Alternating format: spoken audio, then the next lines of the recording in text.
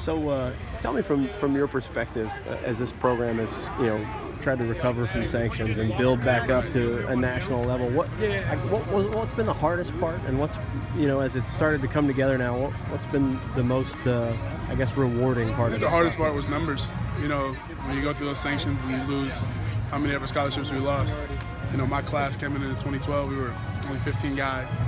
We came at the end of it, but it's that things like that last for a while, and lucky for us, we're USC, so it doesn't last that long. If it was any other college program, I think it would have probably devastated them for many more years, and I really mean that, and that's just about the pedigree of our school and the recruiting process of our school. So yeah, I think that was the hardest part, and it feels good to come back and to have a lot of respect for our team, not only for ourselves, but from other people, to be this confident, to have a coach we want to play for, and just to love life, man. It's great. What made you take that chance? I mean, back then, you had to know it was going to be a climb. Yeah, well, I mean, I didn't really look at the sanctions like that. I mean, of course, me and my family are smart people, but we did, but I came here for the school.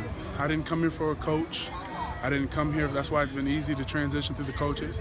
I came here for the school. I came here for the academics, I came here for the athletics, and I came out here for the networking. And all three of those I've taken advantage of. So with that being said, I finished with 54 scholarship offers as a senior. And that's not to brag, but that's just to tell you that it could have been anywhere else, but I wanted to be here. And I really mean that. I'm happy I made my choice.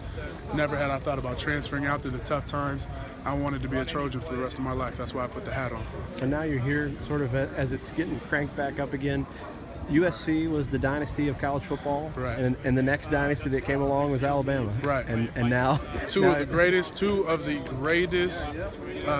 powerhouse football teams in college football, if not the two greatest. With that being said, it's going to be a great game. Now, College Game Day let me down. I'm just going to say that on camera. People wanted to use the excuse, well, it's not on the college campus. Well, neither is Lambeau Field. I don't know if they're going to the community college or whatever in Lambeau, but they let us down. That's going to be the game of the week, possibly the game of the year.